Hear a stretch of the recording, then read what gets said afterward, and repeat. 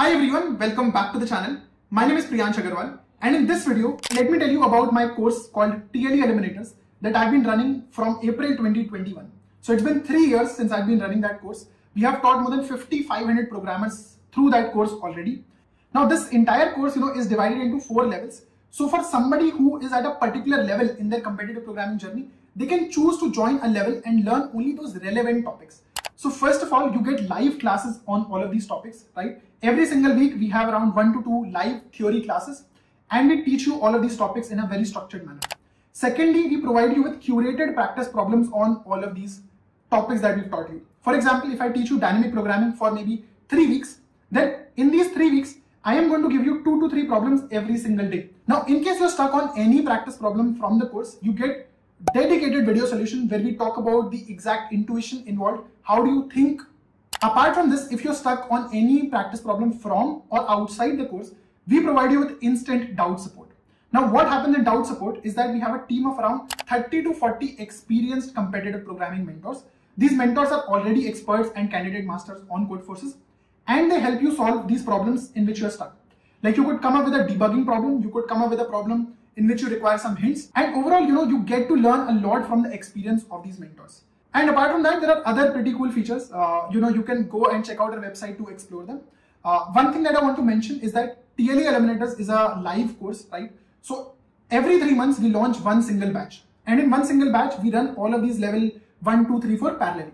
So, you can go onto our website and check out when is the next course coming up. And if you're interested, you can sign up for that. Hello everyone. So this is going to be the post-contest discussion for weekly for Leetcode Contest 390. Alright, we'll be discussing all 4 problems. Let us read the problem 1. It's pretty simple. Maximum length substring with 2 occurrences. You will be given a string S and you will return the maximum length of a substring that it contains at most 2 occurrences of each character. Alright, so question is simple to understand. Let's say the string looks like this, B, C, B, B, B, C, B, A. Then you will find the longest substring in this, or rather the size of the longest substring in this, in which you think any character is coming at most 2 times. So it can come 1 time or 2 times, not more than 2. So they can easily see that if you take a string B, C, B, A, in this C comes 1, A comes first 1 time and B comes 2 times, and that is the whole limit. So they have finally said that 4 is a good and the best maximum length you can take for the substring, and you need to return that thing. Alright, so problem seems pretty easy, right? During the contest also, if you will have a quick look at the constraints given to you, constraints are very small, right? That means in these constraints, you can definitely create even an n square, even an n cube solution. And I think it would be better if you would have created an ON solution, right? So first solution that will hit to your mind would be very simple, very brute solution sort of a manner, because that is mostly what problems 1 contain. You will say, all right, I can actually find all substrings, right? Find all substrings. And when I find actually every substring, I can actually then with a frequency map, I can actually first find out every frequency of every character that would have come in that substring.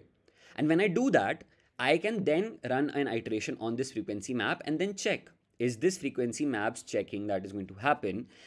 Do I find every character's frequency less than equal to 2? If I do, then I say this is a viable string and I can max its length out with some answer variable. So I can say, all right, answer variable becomes maximum of whatever that current substring I had extracted length was. Now, brute manner, I understand that finding all substrings in a very single string manner, the basic solution you must know will create an n square complexity for you. Is that right? One loop would be there to iterate on the I character, and then one loop iterator, and inside you will have another inner loop to prefer the J character, J iterator. And both of them combined is going to give you the extraction of every substring, or rather iteration among the length of every substring.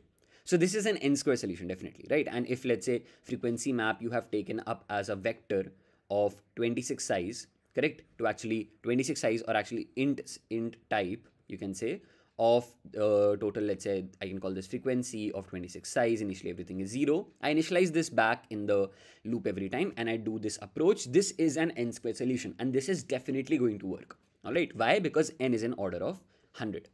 So that means in contest, if you have made the solution, you are good to go. And if I actually show you the approach over here for the main part of this brute solution, you will find that this is a viable thing to do also, right? As per my code also I have done, right? I have taken a res variable, correct? This is the main answer I'm trying to maximize, starts with 0. Then I'll have a first loop iterating from 0 to size. Inside this, I'll create this frequency vector as I showed you to store the frequency of every character. Then I need another loop from I to the size. That is iterator j running from I to the end. Now first I can actually store every frequency, that is increase s of j minus a in ASCII format ++. This stores the frequency. And after I have done this, I can actually have a boolean that is a bad variable named initially 0. And in this variable can be turned on and off according to if I receive a frequency that is greater than 2. So I can actually run inside the frequency vector, and if I find any value greater than 2, I turn bad equals to 1. Alright, and if I don't find bad equals to 1, that means it's still 0. So not of bad means it's true. So I can maximize j minus I plus 1, that is the length of the current substring I was talking about in the from the res variable. Alright, and I can actually return this res variable, and this is a good to go solution. And as discussed, you can see I am running a loop over here. So this is O of n complexity. I'm running inside this also loop over here, maximum order of O(n) again, and that would mean I have an TC of O of n square. Is that right? And what about space? You are taking a frequency vector, 26 size. You're not taking anything else beyond that. So you can say overall space can be 26.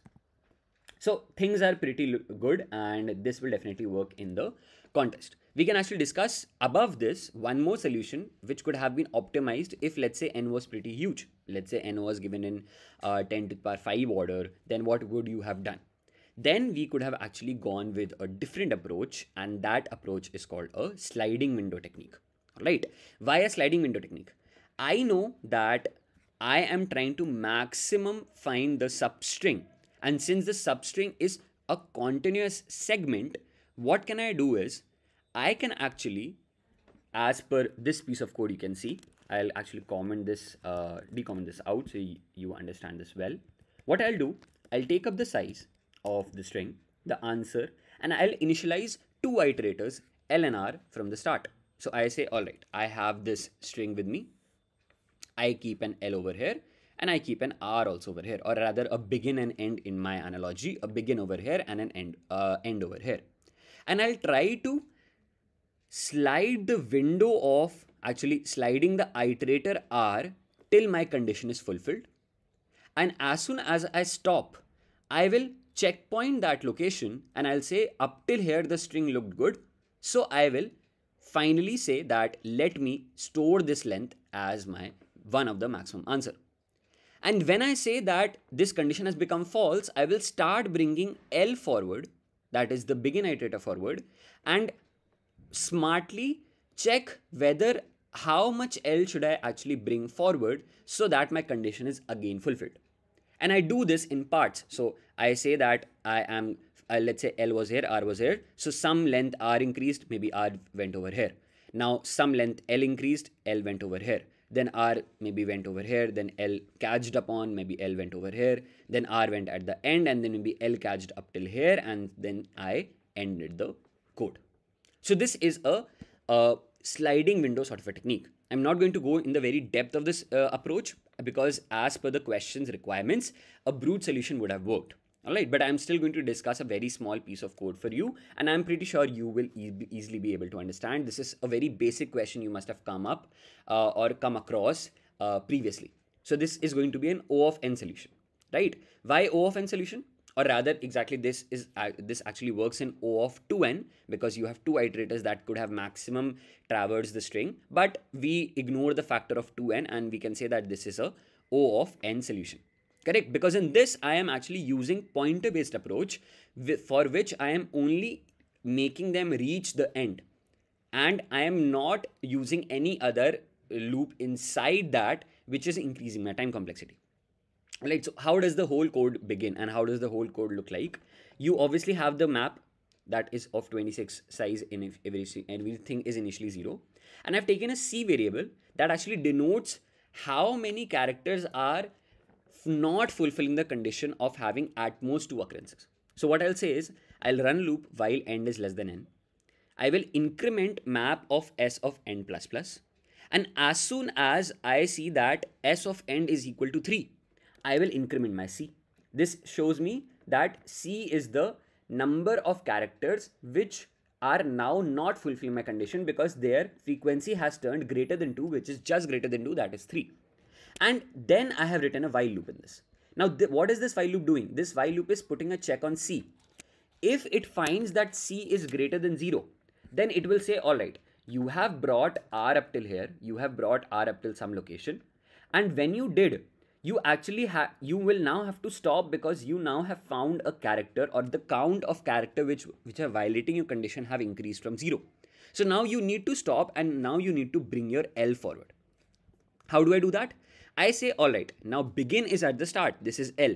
I am going to decrement in the map S of begin's frequency. That is whatever character was kept at S of begin, I will decrement this.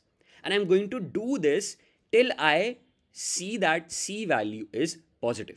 So I do this, I check, is the begin values character now has frequency 2? If it has, then I can decrement C again to denote that now there is one less character who is not violating my condition. And naturally, I increment my begin iterator. And this while loop occurs till this condition is fulfilled, that C is no more there. Because I need a substring in which no character is violating my condition of occurring more than twice.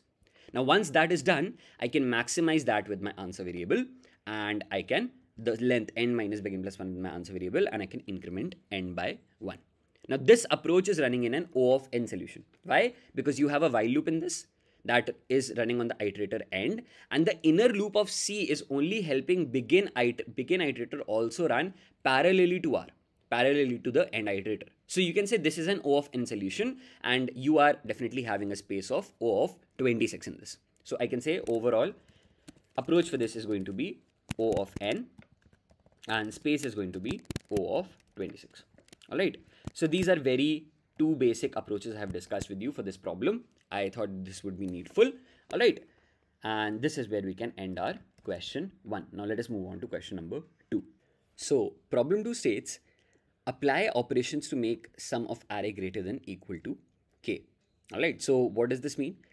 You are given a positive integer k, and initially you will have an array nums equal to 1. Now you can perform any of the following operations on the array any number of times, possibly 0. And you are going to choose any element in the array. You will increase its value by 1, and you will duplicate you will duplicate any element in the array and you will add it to the end of the array. Now, return the minimum number of operations required to make the sum of elements of the final array greater than equal to k. Alright, so this is the problem that is given to us. Now, k is in order of 10 to the power 5. So, k is pretty huge. Alright, so we need to take that into consideration also. That means if we actually form up a solution, we need some solution that runs in maybe O of k order. That would be good to go, right? So, they have given you k equals to 11 and output is 5. And they have given you the operations which you could have done is you increment 1 by 3 times. So now the array has the single number 4 when it started with 1. And then you duplicate 4 2 times. So you have the number 12 that is popping to you. Correct? And this is definitely greater than 11. So the minimum number of operations you applied were 5. And their argument is you could have not done lower than 5. Alright. Alright. So now, as per the test case only, you will get a very good hint and intuition right over here. Alright, just by reading the case, they have given me a slight hint that they have directly solved the case by telling you a small approach for this question. And we can actually try to verify whether this approach is right or not. So, during the contest, test case reading is very important, right? If you look at their solution, they have first incremented the number, that was the single number 1, and then they have added on the number. They have not done anything that was in a different order. That means I am not trying to tell you that this is definitely the correct solution and always go ahead with the test case, but you get a hint. My thing to say is they did not increment the number, then duplicated it, then incremented it again, then duplicated it. They did not do anything like this, right? Why? You know that if you go ahead with this approach, greedily this approach will make sense. Why do I say this? Let's say you have the single number 1 with you, all right? And you make this number, let's say you make this number go on to 3. Then after this, you have either to make this 4 or to make this, 4, or you will duplicate this and add on a new number 6. Now, let's say your array up till here was the array up till here was only 3. So when you started with 1, you turned it on to 3. Now the sum of your array is 3. Greedily, you want the sum to be as large as possible, as fast as possible. Large, as fast as it could be. This is definitely the idea, right? Because we are trying to approach a number k as soon as possible. So currently, if your sum looks like 3, after you have done 2 operations, you have well performed 2 operations, and now you know that your sum looks like 3. Do you think it would be optimal to now use your next operation to make this sum 4, or actually make this sum 3 and then actually duplicate this number 6? That means 9. Which operation you did is actually helping you achieve your goal of approaching k more faster? Greedily, it is common sense thing, right? It is definitely optimum for me to duplicate now 3. Rather than incrementing it to 4, I should duplicate it and put a 6. That gives me a net sum of 9. Is that right? That means duplicating is always beneficial as compared to incrementing. That is clear, because incrementing is only changing the value of the sum by 1, but duplicating is actually changing the sum of the array by a better difference, by a better margin. So I should definitely have a duplicating approach in my mind. But now the question comes, when should I duplicate? If you look at their case, this is a good thing to approach. What you can actually do is, you can first try and have a brute solution in which mathematically we can actually first calculate for every number from 1, from 1, if I would have incremented it to some number, let's say some number n, I would have taken operation count 1, and then to actually make n into k, that means I would have added on n's duplicacy in the array. That means I would have actually made some more n's, n again. I would have done this sum OP operation 2 times, thus making my sum to turn out as greater than equal to k. I can say that OP1 plus OP2 has to be minimum. So I can, in a brute manner, simply say, let me find this operation net count, that is OP1 plus OP2, for every n possible value. That means I can first argue, let me convert 1 to 1, let me convert 1 to 2, let me convert 1 to 3, let me convert 1 to 4, then 1 I will travel a journey of OP2 again to make the sum greater than equal to k. 2, I will travel the journey again to make it sum greater than equal to k, so on and so on. And whatever their net operations turn out, let's say this turned out as O1, this turned out as O2, O3, O4, I can say minimum of these is going to be the answer. Is that right? I can do this in a greedy sort of a manner. Alright, and this intuition is coming to my mind because of the very simple fact that since I want to reach the k possible sum as fast as possible, it would make sense for me to duplicate rather than increment. But the question now arises is, when should I duplicate? That is going to come to my mind. I should actually duplicate when I would have reached the most optimum n to duplicate, but I don't know what the most optimum n is. So I can actually do this in a brute manner for every possible n.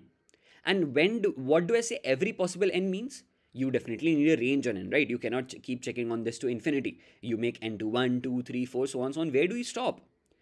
It makes sense for me to stop at k by 2. At the number k by 2. Why? Because that is the lowest I could have gone. Right? That is the lowest I could have gone.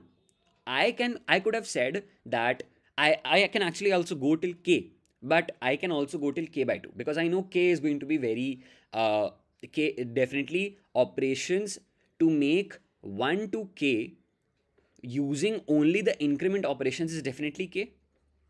So my answer can begin from k, right? What if I don't use my operation 2 and I only say increment 1 to k by using a very single incrementation? So you could have said my answer is definitely not exactly k minus 1. I would be using k minus 1 of operation 1 types to actually increment 1 to k. That would have resulted in a sum greater than equal to k. Is that right? But when I start my answer with this, now what limit should I actually go to? The limit of n should be actually gone till k by 2. What if I try to make n equals to k by 2? If I try to make it k by 2, then in the next time, I would have simply added on a copy of k by 2 to the array, and I would have known that in my array there would have been 2 elements k by 2, whose sum would have been k. Is that right? So I can run a loop till k by 2 for all the possible values of n. Now, mathematically, how do I actually calculate this operation 1 and operation 1 for every possible n and operation 2 for every possible n, right? You are not iterating. Again, remember, since k is pretty huge, you will definitely need a loop for n that runs in the order of k you can say, because I'm running till k by 2. Now, inside that loop, do you think you can brute out everything? Do you think you can keep on incrementing 1 by 1, 1 by 1, 1 by 1? No, we have the privilege of mathematics. We can actually find very quickly by simply using some division method to figure out what would have been the OP1 and OP2 count. Is that right? So let's talk about OP1. Let's say there is some n, there is some 1, and there is some n. So you need first type of operations, how much you're going to require to create this n.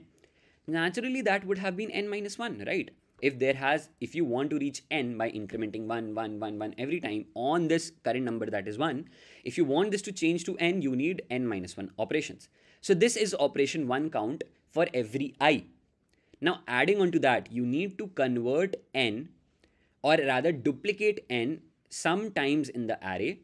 That times is actually OP2, so that you receive a sum greater than equal to k. Now how do you do that? How do you do that? You can actually see this by simple mathematics. Let's say this is actually, you can actually say that if I divide k by n in double format, and I can seal this out, I can actually seal this out, then this is going to give me the total number of n's which would have formed a sum greater than equal to k. Is that right? Because I need a sum greater than equal to k, so I need to seal. So k by the current n, if I divide this in a seal format, in a double format, this gives me the factor by which n into f would have turned out as greater than equal to k. I have found this f, this number of times I should have actually received this n. But now remember, already in your array you have a n present. That means I can decrement 1 from here, and this is going to give me the OP2 count. Because OP2 is not starting by saying all n's are considered. It is saying by there was present a single n, you are adding some more n's. So if you need that frequency, you can, or that number of times, or OP2, you can decrement 1 from here. Alright, so I hope mathematically this has become clear. This is a very simple mathematics to understand for you. Alright, so if we now look at the code part, this is what I have done as explained, and this is definitely working. I have taken a very small base case over it. Let's say if k was 1, then if you know k was 1 and you are starting with a single number 1, you need to return 0, right? You don't need any operation counts. and then I can begin my answer with k, or rather even k minus 1. This is definitely going to work. All right, now what could I have said? All right, how many operations am I actually talking about? I could have said, all right, let me start with I equals to 1. I am going to take I2 less than equal to k by 2 and increment I every time. This is the possible values of this number n which I was trying to tell you. Now, how do I find the operation count, or actually t count? You can actually name this operation also. How do I find this? Very simple. First part, this is OP2. You actually seal out k into k by I, that is k by n, and then you actually minus one value from here. Is that right? When you do that, actually mathematically this should have been written as taking the seal of this whole number, correct? Because you can actually divide this out in a decimal format. This gives you a decimal option. Then negate a 1 from this to denote that you have subtracted the n from here. And now since you need a greater than equal to k value, you need to seal this out. All right. So the greater than equal to some k value, that means you need to seal the number of times out. So this is what I've done. K by I minus 1. And then this is OP2.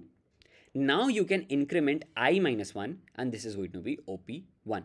Why I minus 1? As I explained, n minus 1 if you had a general n. Now n over here is actually I, where I is all possible value iterating from 1 to k by 2. So I minus 1 gives you OP1, and k by I minus 1 seal gives you OP2. This is there for the current I, and I can minimize this out with the answer variable, so that when I finally come out of this loop, the answer variable stores the minimum number of operations I would have required to make a sum of array greater than equal to k. All right. So I hope this approach has become clear. Intuition starts with a very greedy sense. All right. Looking at the cases also, figuring if you actually run this for some dummy cases of your own, you will understand, yeah, this is something good to go. This is something I can definitely figure out. And by this approach, I have added on some small mathematics for you. You can actually do this with some different method of your own to calculate this times of OP1 and OP2, but the crude idea should remain same. Essentially, we are trying to first increment and then duplicate. Now, what do you think is the time complexity for this? As you can see very well, I am running a loop over here, correct? I2 k minus k by 2. That means this is an order of k loop, right? Order of k loop, definitely. Not k by 2, you can say. I can ignore that by 2 factor. And I have a space complexity of constant, right? I'm not using any data structure besides a single variable to actually store my answer. So I know that this is well within my boundaries. O of k is definitely going to work because of 10 to the power 5 order, and space is also working. And if I actually submit this out for you, you can see that this is going to give you a right answer. All right, definitely accepted. So this brings us to the end of our second problem. We can actually discuss the third problem now. So third problem goes like this. You have most frequent IDs name, and what does it read? The problem involves tracking the frequency of IDs in a collection that changes over time. Now you have two integer arrays, nums and frequency of equal length n, and each element in nums represent an ID. Now each element in nums represents an ID, and the corresponding element in frequency indicates how many times that ID should have been added or removed from the collection at each step. All right. So addition of ID means if frequency of I is positive, it means frequency I IDs with values nums I are added to the collection. Else if it is negative, it is removed or decremented from the collection at the step I.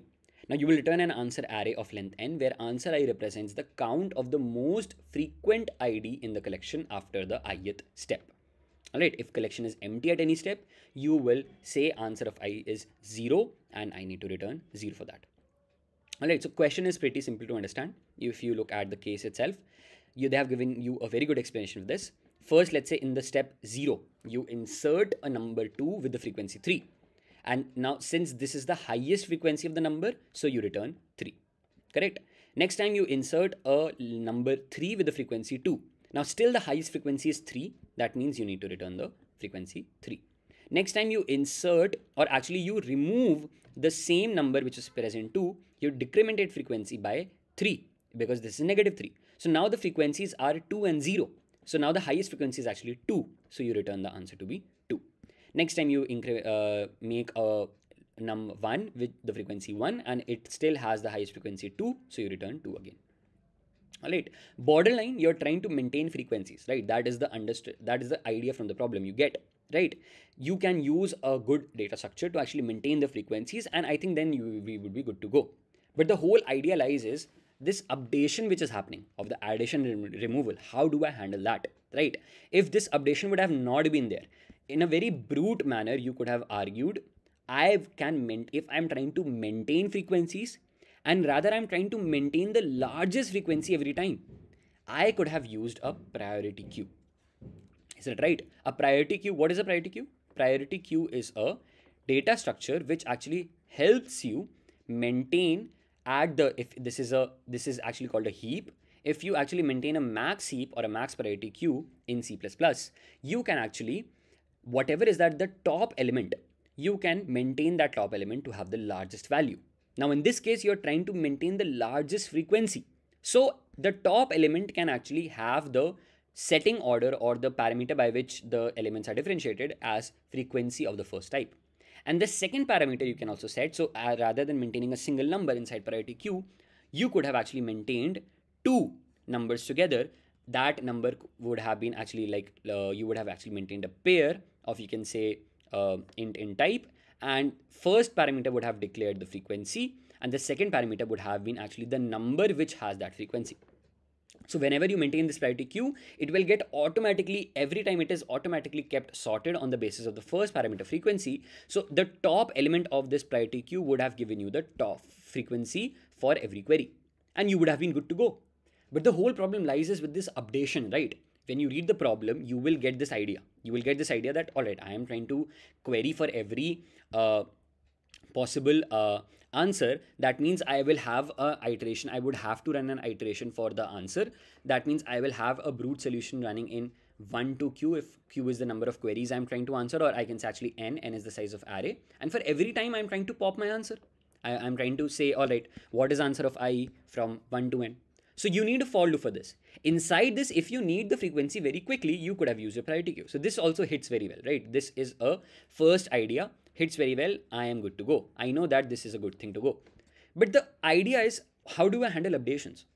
Let's say after some step, I say frequency, this number which was actually here, this number's frequency, which was, let's say, maybe currently 3. Now it has got updated and it has now become, let's say, 2. What if this is no longer the top element now?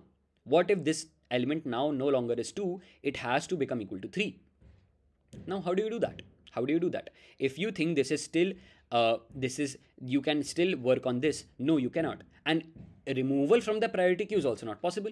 There is no function as such which could have helped you to remove in the priority queue in a very good time complexity for this sort of an updation. What if the number was somewhere in the middle of priority queue and you need an updation there? Do you think it is possible to update in the priority queue in the middle part? No, it is not. That means the updation cannot be done for every, I'll write this idea.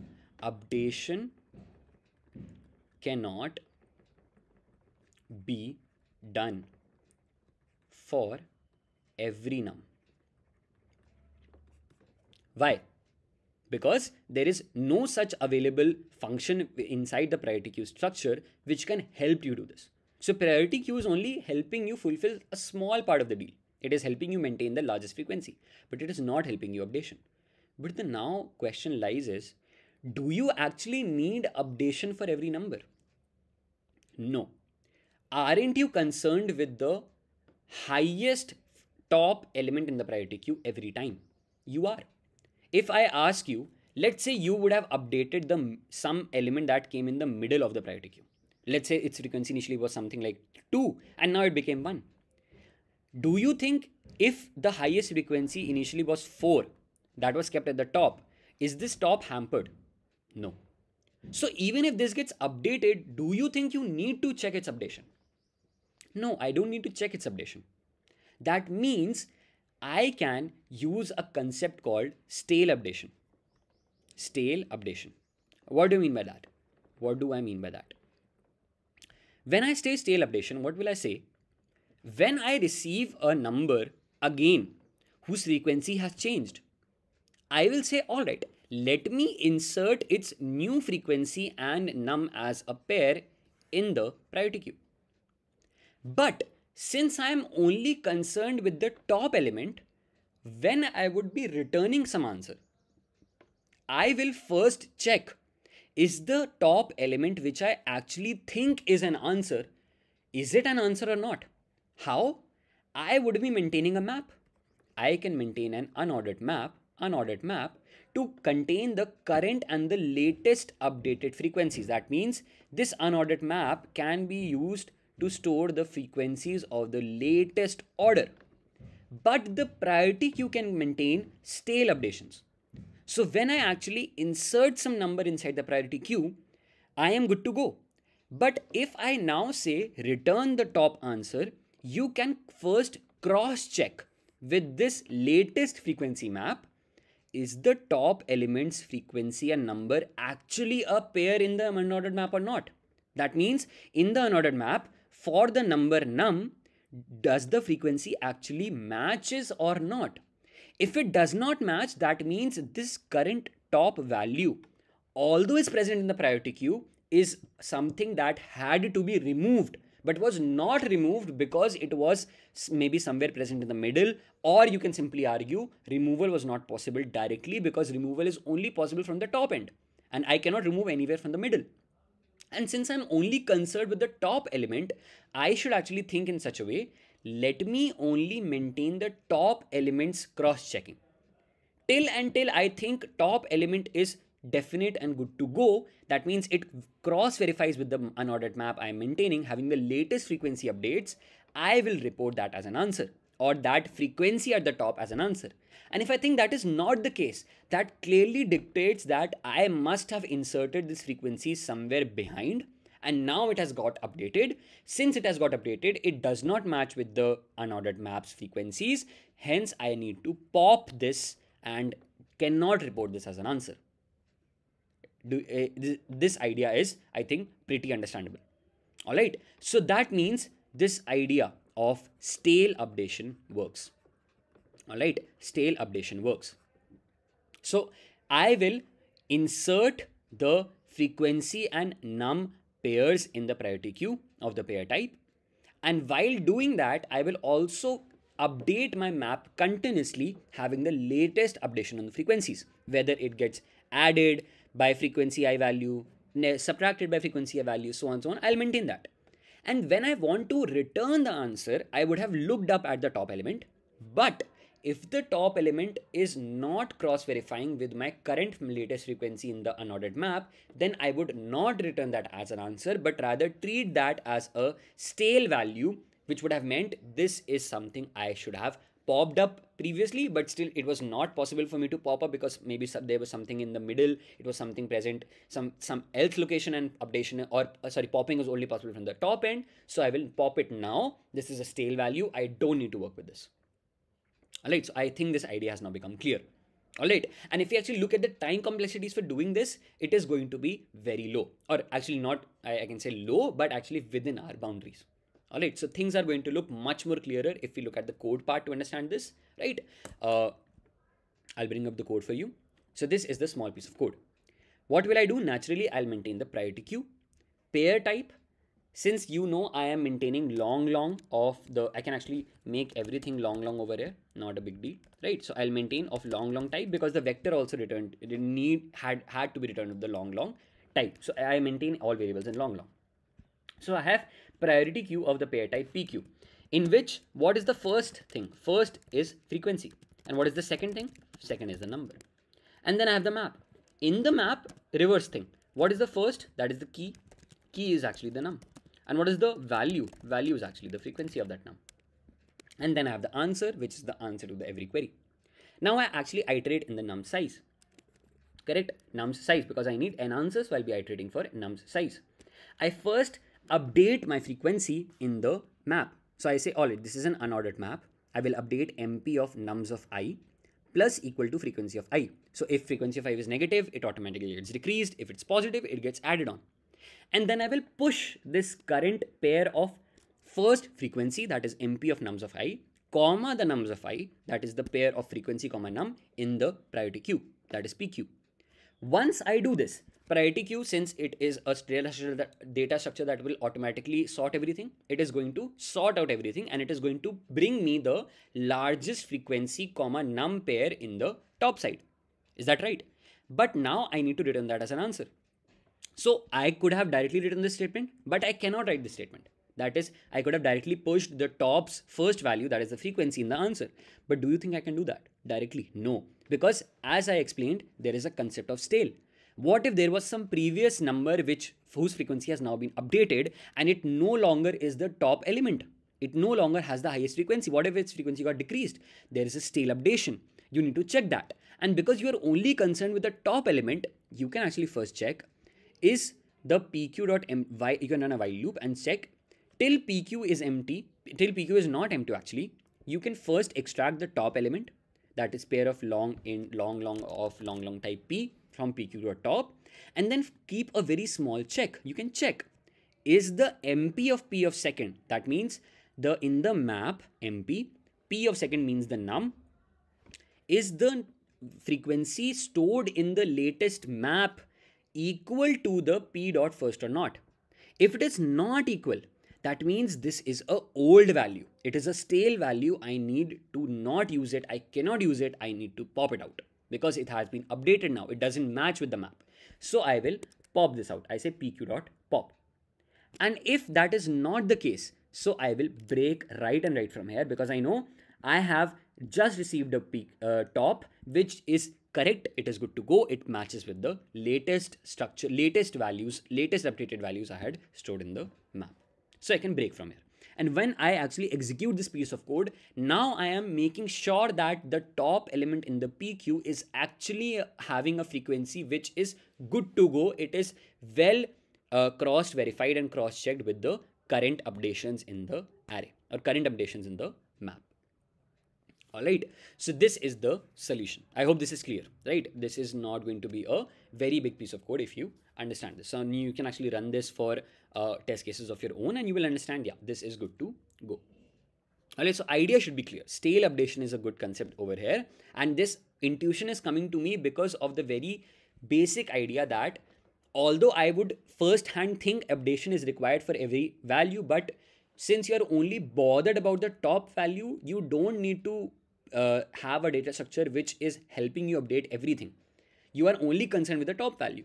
So you can actually update the top value only when it is required. What if the top value matches and you're good to go? No need to do anything. What if it does not match? Only then pop it out. Alright, so this is the idea. Now, what about the time complexity of this piece of code, right? You are using an unordered map, right? So you are using O1 order of complexities for everything, for insertions, for every deletions and updations. This is O of 1 complexity. Then you're using a priority queue. In priority queue, everything runs in log n. So insertion typically runs in O of log n. Correct? So now you can see this loop. This is running in O of n solution. Is that right? Now you're adding on the frequency. So this is if you update or insert first time, this is O of 1. And then you're push backing every time this pair. So this is log n again. Is that right? So you have n log n solution that is working.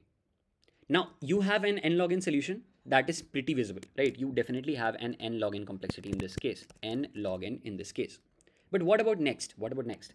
You have this while loop. So you might think this while loop is going to add a very huge complexity in this. But if you actually look at this piece of code, what is this code actually doing? This is not getting multiplied in the code, but actually getting added. Because for every element, either you are popping it or pushing it. And you're doing the maximum n times. So you can argue that this while loop is then added complexity to log n. Yes. So because this is an added complexity to log n, I can say that this is an added n complexity. Because this while loop is going to maximum run in n iteration. Maximum, it could have happened that you need to pop everything out. So n log n plus n is a good complexity to go. Alright, so this is the time complexity which actually can be reported as n log n only because n log n is the superseding term. So overall complexity is actually n log n, and if you actually run this solution, you will see that this works. So if this solution would not have been in the boundaries because n is pretty huge in 10^5 order, this would have definitely not worked. And now what about space? You're using a map. correct? That going to have a space of O of n, and you're also using a priority queue. Maximum size of that can also be n. So you can say overall space can be n. Also for the answer also n. So you can say n is a good space complexity for the piece of code. Alright, so this brings to the end of a problem, correct? Takeaway is this stale idea concept, right? This is a good concept to actually remember and use it wherever you find such questions where updations are required, but because in priority queue, it was not necessary for me to update every value, I came up with this logic. Alright, so now we can move on to actually the fourth problem and discuss its solution. Alright, so problem 4 states longest common suffix queries, right? So as you can see the problem itself, the statement is pretty clear. You will be given two arrays of strings, words container and words queries. And for each word query I, you need to find a string from words container that has the longest common suffix with words I. If there are two or more strings in words container that share the longest common suffix, then you will find the string that is smallest in the length. And if there are two or more such strings that have the same smallest length, you will find the one that occurred earlier in the words container. All right. So your option, your actually solution is to actually answer return an answer variable, which is actually representation of an array of integers. Answer I denotes the index of the string in words container that has the longest common suffix with words I, fulfilling these two conditions. All right. So longest common suffix, as the name states, pretty simple to understand, right? From the back, which is the longest string that matches. So let's say if the string was ABCD and you would have ABCD, BCD, X, BCD, and you let's say begin your question for CD. Now you know CD as a string is shared by all these strings, correct? CD is coming here also, CD is coming here also, CD is coming here also. Now in the first rule, it says if let's say it is shared by two or more strings, you will find the string that is smallest in length. So out of these three strings, which are the potential answers, the best string is BCD because BCD is the smallest length. It shares the prefix CD or the longest common prefix CD, and it is the best potential answer now. So you can say that the BCD's index, that is 1, gets the answer for this query. Next time you begin with BCD, you say, all right, BCD is shared as a longest common suffix by all these three strings, right? BCD matches here, BCD matches here, BCD matches here. So I know all these three are potential answers, but again, same solution. Out of these three, which is the best potential candidate now? Smallest length is BCD. So I can take this string and I can report the answer to be 1. Now I have the string XYZ. So this is something different. XYZ has no common suffix matching with any of the strings. You don't see XYZ matching as a longest common suffix, as meaning from the end it begins with Z. Do you think there's a Z coming over here from the end in any string? No. That means nothing matches, so there's an empty string. Now if there is an empty string, again the same rule applies. If there is an empty string, that means empty string matches with all three characters. All three strings are a potential answer. You can see over here that it shares a common prefix, no string as a common prefix. Hence the longest common suffix is empty. That is shared at string 0, 1 and 2. And because string 1 has the shortest length, index 1 string has the shortest length, you can report 1 as your answer again. All right. So this is the answer to the first query. If you can also then see the example 2, you will understand that this is what the answer should come for 202. They have given a good explanation over here. And I'm not going to go deep into that, but you understand the question pretty well. Question is simple to understand, right? Just report the index in the words container of any string that has the longest common suffix with every words query of I. Is that right? So, all right. Now we have understood the question. Let us look at the constraints, right? That is going to give us a hint towards our brute solution. We have a pretty huge lengths for word query, words container, 10 to the power 5 or 10 to the power 4 order actually. Words length is also pretty huge, 10 to the power 3 order. And yeah, this is all good to go. So constraints are looking a pretty high side, right? If let's say I think of a brute solution, I ask, what do you think is going to be a brute solution? You can say, all right, for a brute solution, if I am going to make a brute solution, I'm going to return the answer for every words query. That means I will have to iterate on this words query, right? So I need a for loop that iterates. If this is a brute solution, I need a for loop that iterates on the queries or on the actually words query array for every string. Now, once I am inside this, I have the string with me. Let's say I call this words query of I or W of I rather. I have this word with me, right? I'm trying to find its answer. What am I trying to do? Essentially, I'm trying to match the best prefix. So best suffix.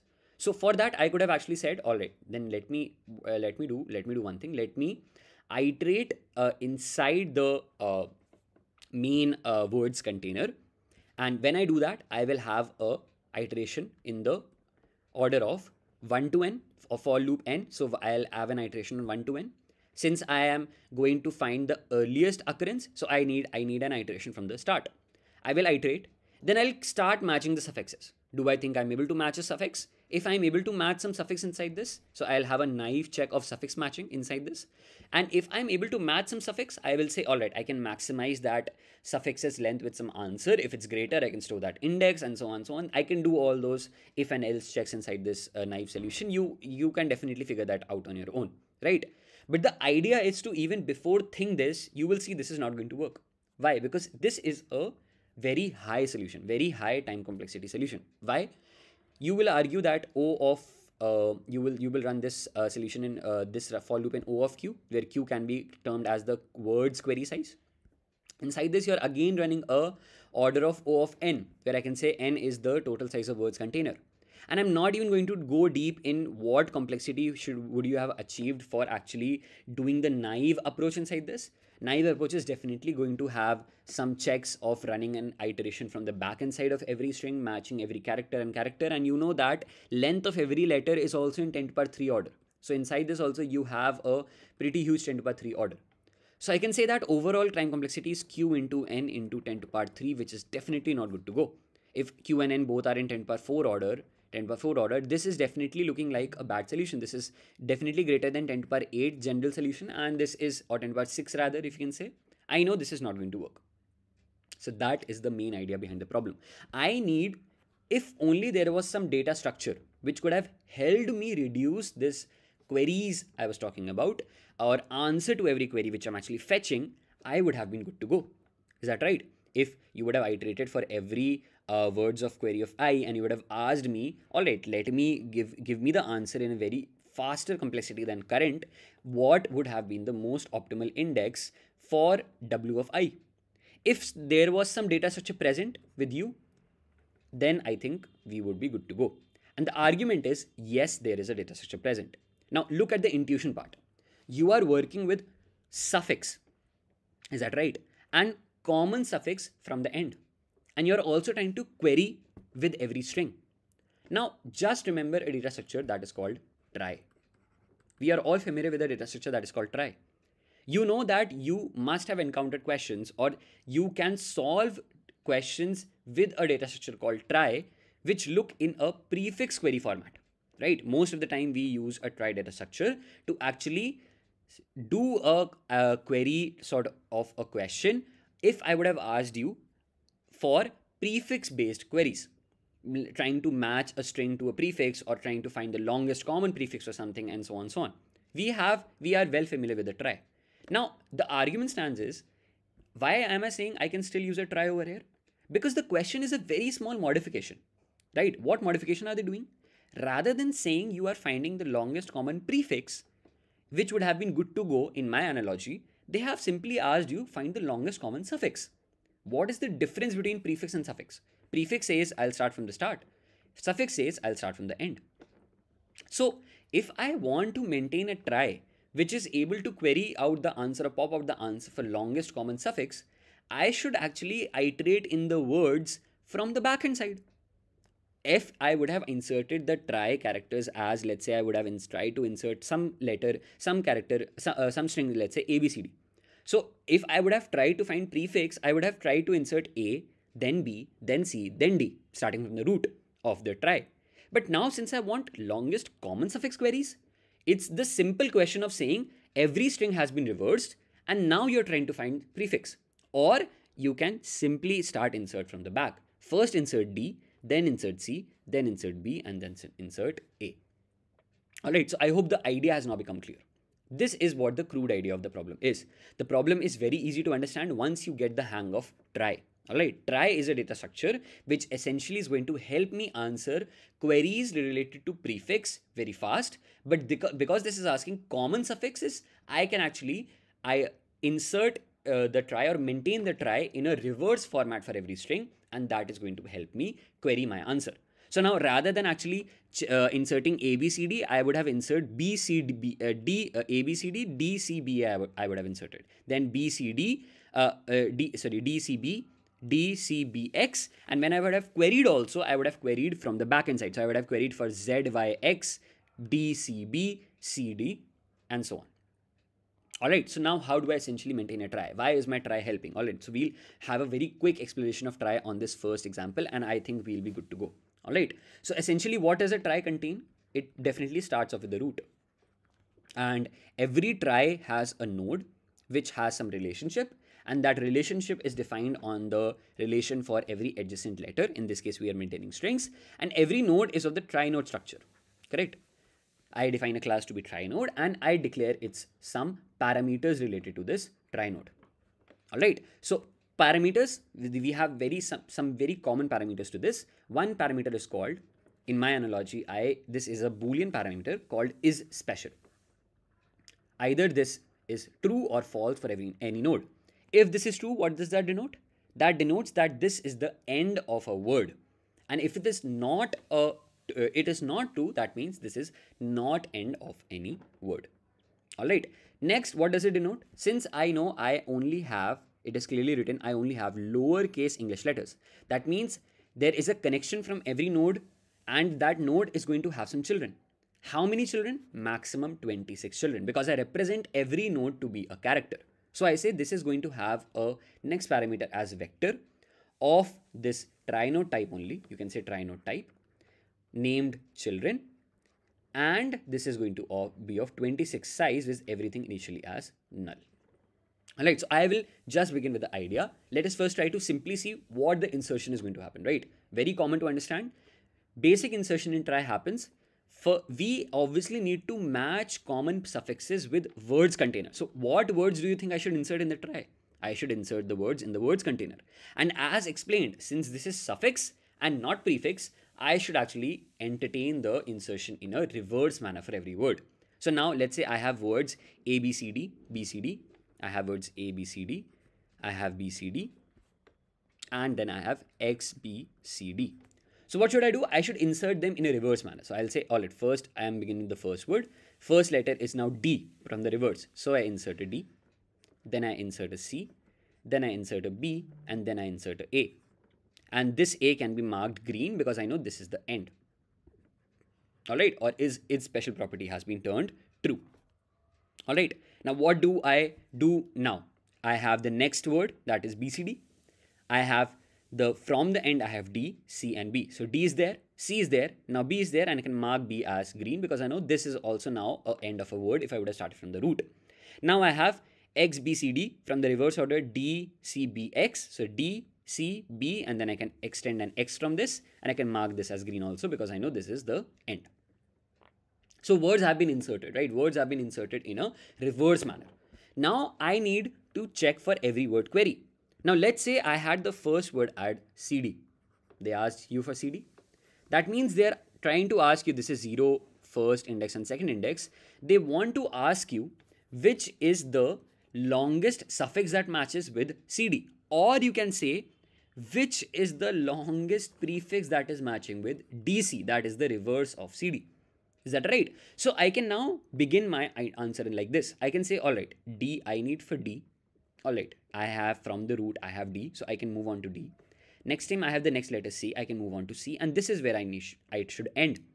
And what do I need to return over here? I need to return, if I can, I need some parameter that is connected with every node, which could have stored the potential information to tell me that if I stop at over here, the longest matching that happened was with the I should say index 1 in the words container.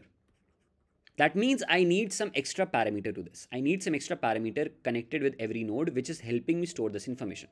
So this is where the whole modification of try falls. First modification, I understood this was suffix to a conversion of prefix, or rather simply doing the insertions and the checking in the reverse manner for every word. Next modification is, what extra property are you using in try to actually maintain this out? I can call this extra property as some index. I can name this as index. What is this index actually storing? I'll add on to this parameter. Initially, I can keep this value as -1.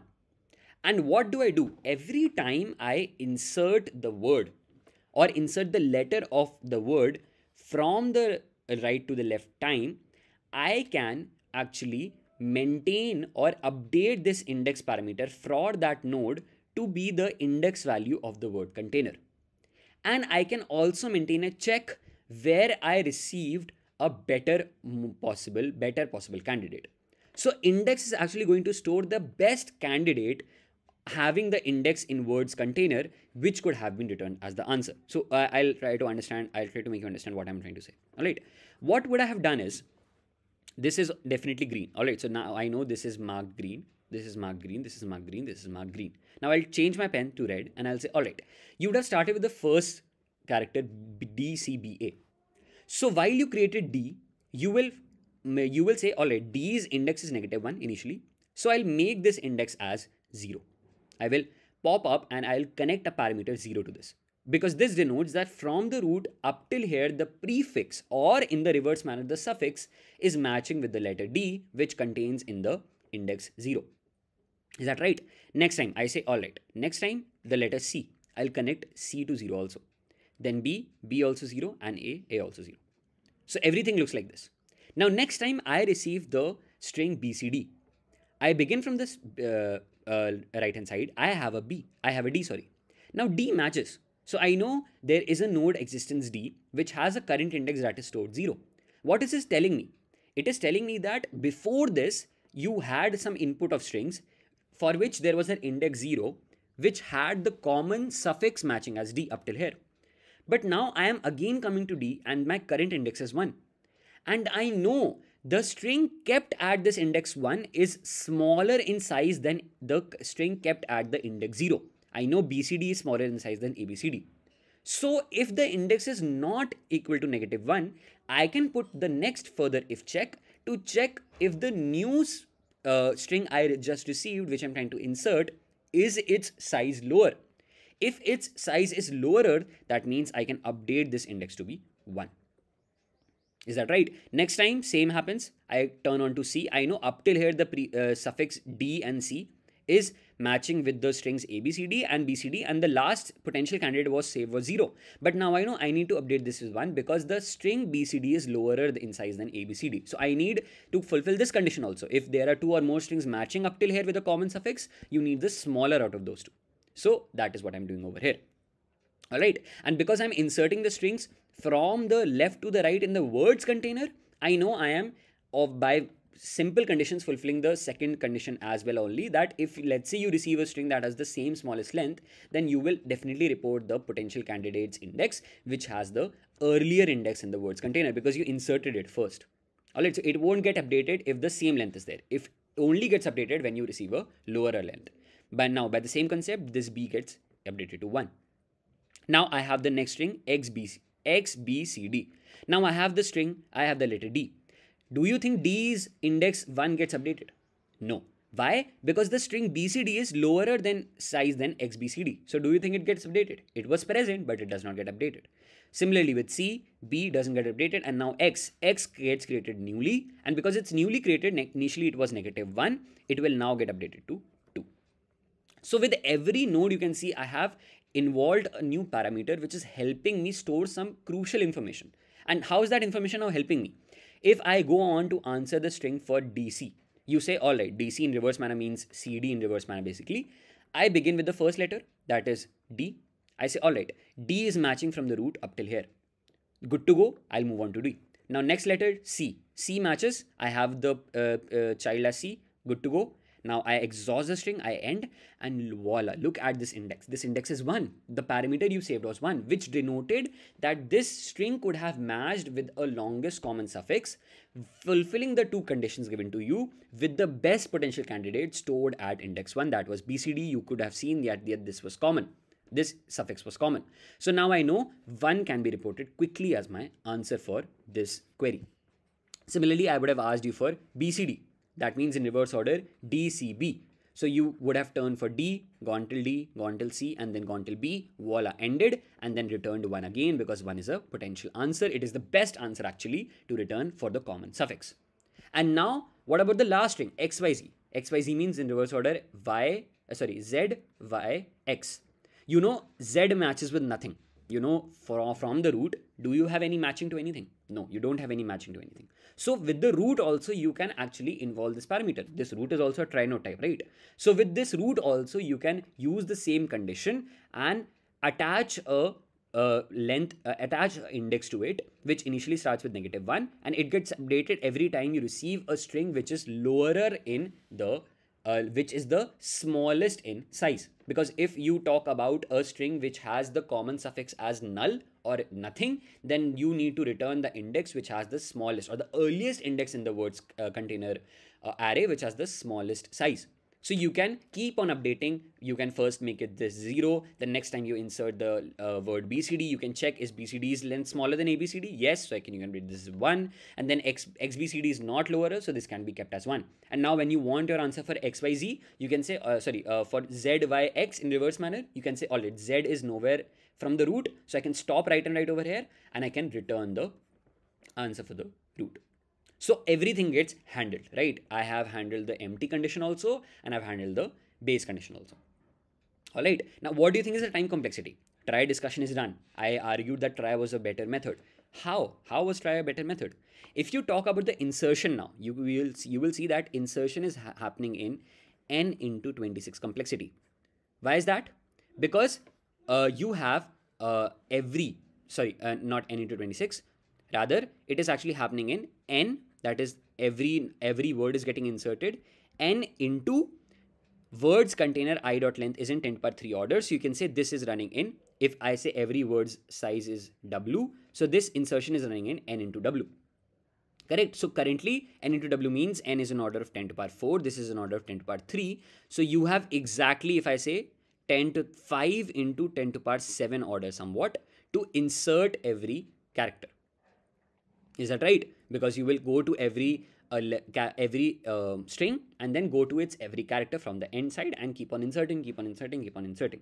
And now when you want to check or query this query answer, if this is the insertion complexity, then this query complexity is also pretty small. If I say that the query size or queries were Q, then for every query, you are able to answer the answer to the index in a constant time complexity just by iterating on every letter in the given queries string in the reverse manner. So this is Q into, you can say, if I say this is also size W, then this is also Q into W, which is again 5 into 10 to the power 7 order. All right. So you saved your naive check over here. Is that right? You did not exceed your time complexity and you are still within your boundaries. Maximum you could have gone till 10 to the power 8 order, which is good to go. I am not going to get a TLE. All right. So this is the whole idea behind the problem. If you try to dry run this case on the second example also, you will understand that yes, we are good to go. All right, so now code part is essential. We can actually look at the code part to understand how do I do this. Before looking at the try node and the try structure, we can actually discuss what other things am I doing in the main code part. So in the solution, you can see I am creating an object of the try class. And then what will I do? I will create an answer vector, which I need to return. I will insert every words of I along with a passing its ith index, because I need to map this index property to this index I pass, and the words container itself, that is the vector of strings. Why? Because I need to also have a check whether if I have received a possible option of receiving a lower string size. All right, and I do this for every character. So I call this insert function every time, and then I query in the words query, and I push back in my answer the answer that would have popped with the search query or the query main query by passing this it, that is the word in the words query. So this is the overall solution. I return answer and I'm good to go. Is that right? Now, what do I have more? Next time I say, all right, I am going to now discuss the try node and try class. So try node class, as discussed, you will have a special property, children property, and the index property. Everything is initially none and index is -1. All right, so I can actually write this statement over here, right? Index is -1. Now, what do I have? I have more try. Now, when I have a try, Inside the try, I will create the constructor. With the help of constructor, I will create the root. Now, insertion, how does insertion act? I take the word, I take the index, and I take the word's container. What do I say now? I begin with the current, that is the root. And for the root, I first write a small piece of code so that I am able to update the root's index. So I say, is the current index -1? If it is, then I make it equal to the current IND I passed. And if that is not the case, then I put a small check. Is the word's container's current index size greater than the current index, that is IND size? If that is, then I update the index to IND. This is for the root part. Now I actually begin iterating from the back side. I say, all right, words.size -1 to greater than equal to 0, I minus minus. Extract the word ch. First check, is this ch actually there as a child? If it is not, I create that child. Then I move on to that child, and then I do a very simple check, same check as the above root. I first check, is this index first time created? That means is it -1? If that is the case, I declare it to be IND. If that is not the case, then I check, is the previous stored's index size greater than the current index word size? If that is, then I update the index. And when I end the word, I can mark its special property as true. All right, so good to go. Now, what do I do with the search? In the search, you say, all right, start with the current. I first mark my answer to be my current's index because that is the root's answer. Now I start checking for the common suffix. I begin with the iteration from the backend side, extract the character. If that character is not present, that means I need to end. If that is not present as a child, that means I need to end, and I can return my answer right and right from here. And if that is not the case, so I can move on to the child and actually update my answer to its index, or the property parameter I stored as current's index. And then finally return my answer if I ended this loop previously, while if I would have ended or iterated on the whole word, then I would have returned the answer. All right, so now what is the time complexity? Time complexity, as I discussed, you can see very well over here. You have a loop over here running. So this is O of, you can say words container size into insertion is acting with a very simple loop in words size. So word of size, whatever is the length, you are running in that. So I can say insertion is also n into W, and so is the insertion, so is the search complexity, correct? So you can say whatever is the maximum of the sizes of these two, it can be the answer. Overall, I can say this is an order of 5 into 10 power 7, which is good to go. Now, what about space complexity? What about space? You are having n words, correct? So you are definitely inserting n words, and every word which you insert, you are having per word, you are having maximum 20, you are inserting every letter of that word. You're trying to insert every letter of that word, you can say. And for that word, you are having 26 maximum options. So you can say space is still good to go. I am having a good amount of space. I am having a very small amount of space which I'm using. It is definitely within my boundaries. So this is a very crude idea of the space, right? Not to worry about space. This is definitely good to go. All right, so what is the takeaway from the problem? Problem takeaway is to understand that, yes, okay, I was talking about a common suffix, and I have done sort of questions, or I have understood the concept of try, which helps me handle prefix. So if I modify the try to handle suffix, I would have to reverse the word and then insert. And then to store that extra parameter to actually handle this case is the next modification. So try is the good data structure to go. Wherever you are asked suffix or prefix queries, now you know both cases can be handled like this. All right, so this brings to the end of our weekly contest 390 discussion. Thank you.